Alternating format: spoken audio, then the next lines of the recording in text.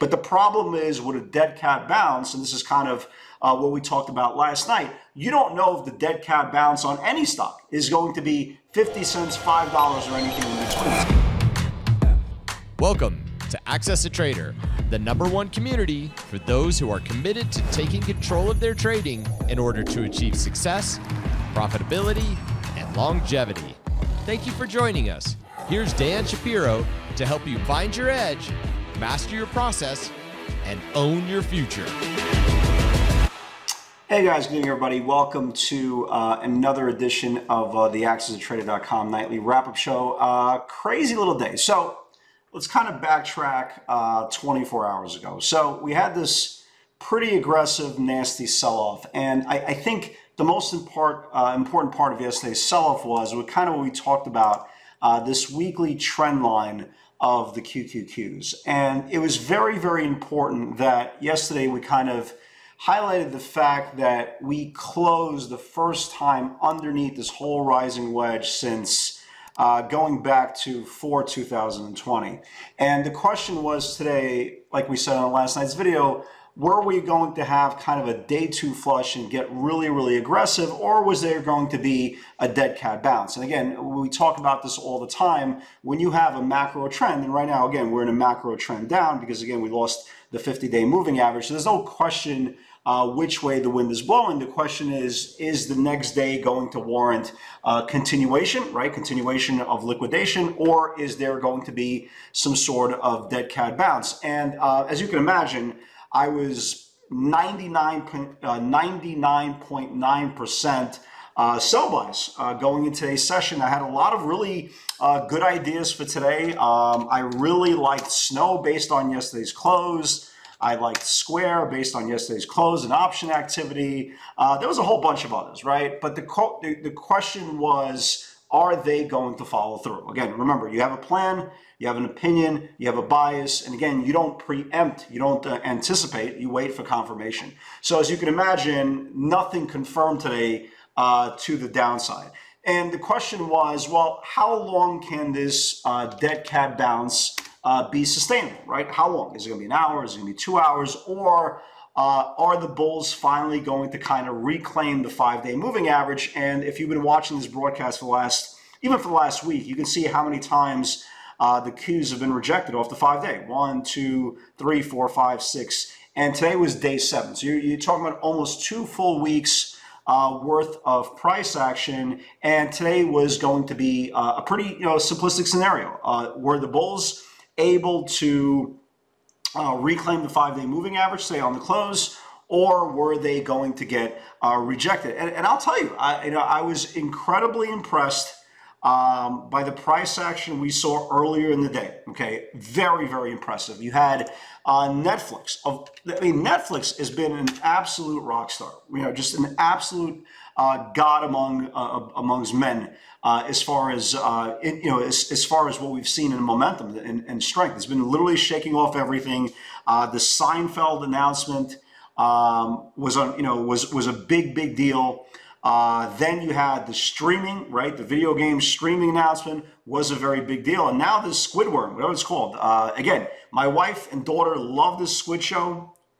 I can't get into it, right? For some reason, I can't get into it. I don't know what about it. For some reason, I can't get into it. It looks cool. The premise is cool. Everybody loves it. And apparently now it's like Netflix's biggest thing, right, ever. And you can see the price action of the stock. So you had a lot of really good big moves today. But the problem is with a dead cat bounce, and this is kind of what we talked about last night, you don't know if the dead cat bounce on any stock is going to be 50 cents, $5, or anything in between. So it's very, very tough to kind of trade a dead cat bounce with, number one, any type of size, and number two, any type of really risk management. You can't really buy a stock gapping up into supply and turn around and say, well, I'm going to use the low of the day. The low of the day would be $3, $4, $5. And if you're trading a market that keeps on getting stuffed at supply, again, how much conviction can you possibly have in the first place? So I sat there in the morning. I kind of said, well, you know what? I'm going to wait till, let's see if they pull, right? Let's see if they pull the market. We're going to be ready. I'm still going to be watching all those names that I've been watching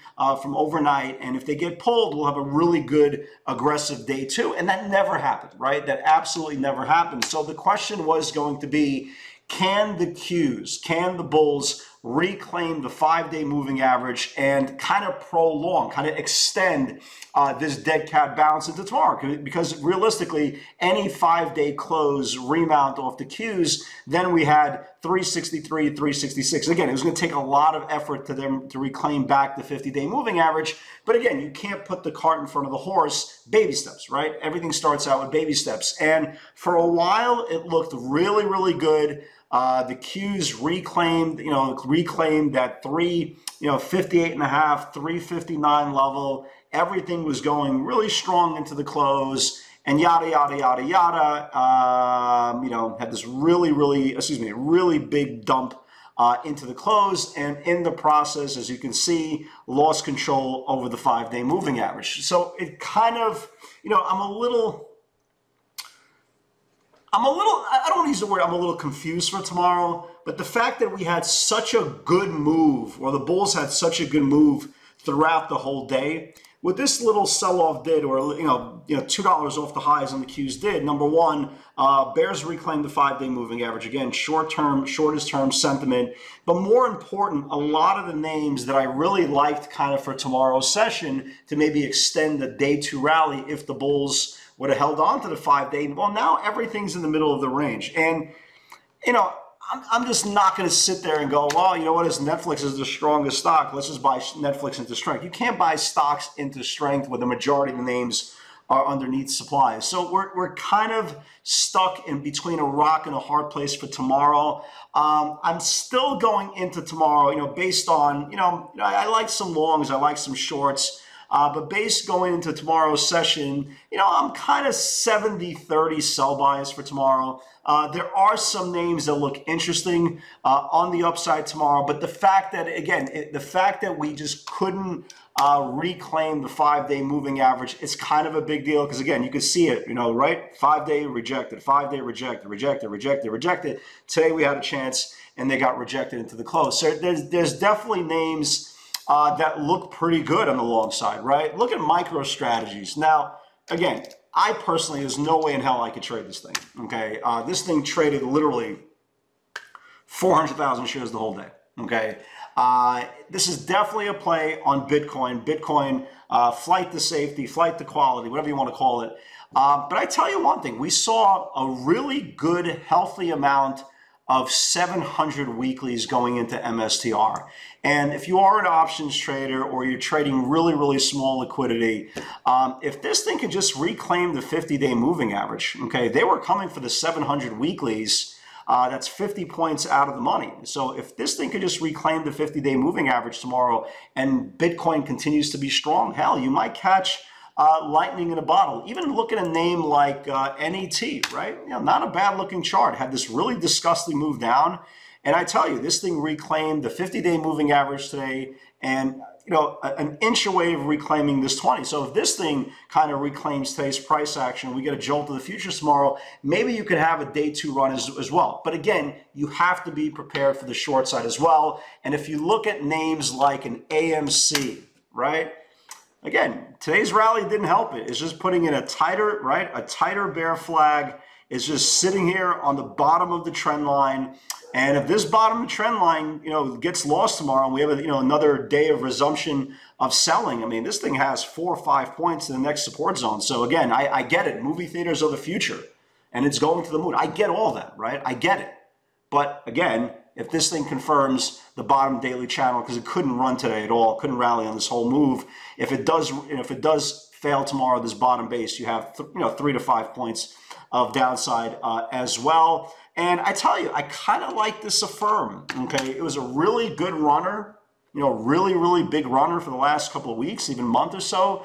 But again, you could see it's the same thing that we talked about the Qs is the same thing we talked about AFRM. You see how many times AFRM got rejected off the 5-day, right? This orange line, 5-day rejection, 5-day rejection, 5-day rejection, 5-day rejection. Guess what happened today, right? 5-day rejection. That's kind of my whole point about the Qs. So if AFRM starts losing this channel here, and there is more selling to come tomorrow, again, we don't know. Okay, we just have to be prepared for it.